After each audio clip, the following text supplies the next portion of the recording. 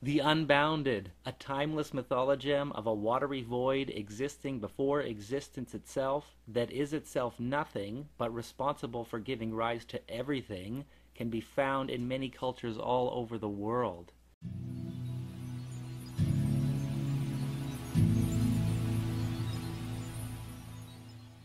In ancient Babylonian culture, we meet with the concept of Enuma Elis, which is a watery void that is responsible for giving rise to all things.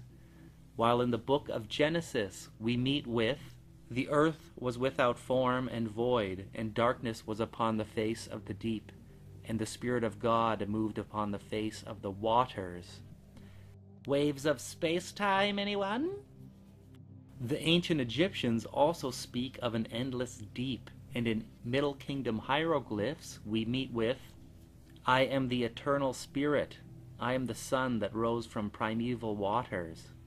The Chinese talk of the Qi Cai, which is the self-existent, or darkness, that is responsible for giving rise to the boundless age.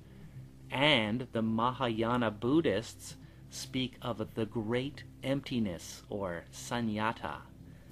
What is significant about this watery void as a precursor to existence, or even the ground of existence, we can see that there's intuitions here already of waves of space-time, or the fact that the universe is a giant cosmic ocean, or what actually Frank Wilczek calls it, is a multi-layered, multi-level superconductor.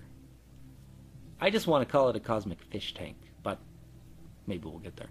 Today, however, I wanted to talk about chaos, but not chaos theory, the actual ancient Greek cosmogony,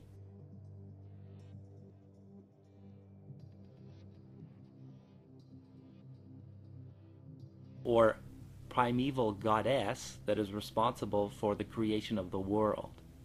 So chaos in ancient Greek mythology is actually the cosmic womb of the whole universe, out of which everything came. She's the mother of airs, or misty essences. And I know you're like, what the hell's an air? Well, air, like, basically, she's the nothing that is responsible for giving rise to the other nothings that we know to be as something. So that's kind of a strange thing, but darkness is something that is nothing, and light is something that is nothing. And chaos herself represents or personifies the atmosphere. So she represents the air between the heaven and earth. So one of the first things that she brought into existence, or gave birth to, was the god Erebus, which is the personification of netherworld mists and is the god of darkness. So here again we can see we're talking about something that is kind of known to us as nothing. Then chaos birthed Nyx, which is the goddess of night. Then so we can see here that even darkness and night had to be born out of nothing. Then, rather incestuously, Erebus and Nyx get together and they create the Aether. And Aether is the god of light and personifies the ethereal mists of the heavens, so up in space or way out in the heavens. Now that's especially significant because Aristotle thought that all the planets and stars were moving through the ether.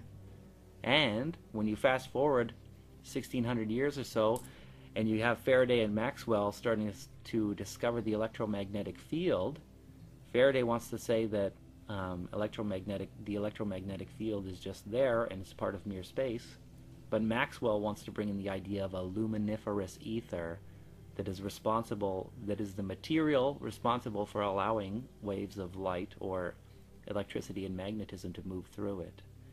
So this ether idea is extremely pregnant concept, and it's got a huge history.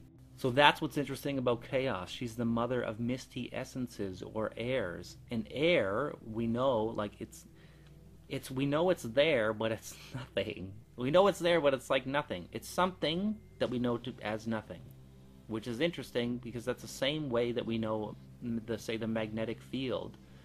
When you pull a magnet off your refrigerator, you can feel the force, but you can move your hand through it. So it's like there's nothing there, but we know there's something there, and it's a magnetic field.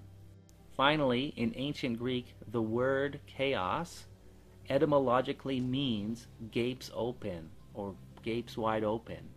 And that also shares a Proto-Indo-European root with the Norse concept I haven't spoken about yet, but the Norse also have a similar mythology called Ginnungagap, and Ginnungagap and chaos share the same Proto-Indo-European root, meaning to yawn open. So now this is me thinking now, where I think chaos comes from, or the idea of gaping wide open to bring a world into being, is we do this like 4 million times a day. Every time you blink and you open your eye, you have it gapes open and you bring a world into being. And the world you're bringing into being is aether, the very light itself. And it's something that's nothing, but you bring it into being just by opening. And there's that yawning divide when you open it up. So yeah. So chaos is pretty significant. Mother of all things, even though she is no thing. And you can find this everywhere throughout the whole world. So yeah, that's what's especially significant about chaos. She's the mother of misty essences, which are basically what I think of as adumbrations of what we now know as fields. If you enjoyed this video, hit the like button and subscribe for more content in the future. And as always, thanks for watching.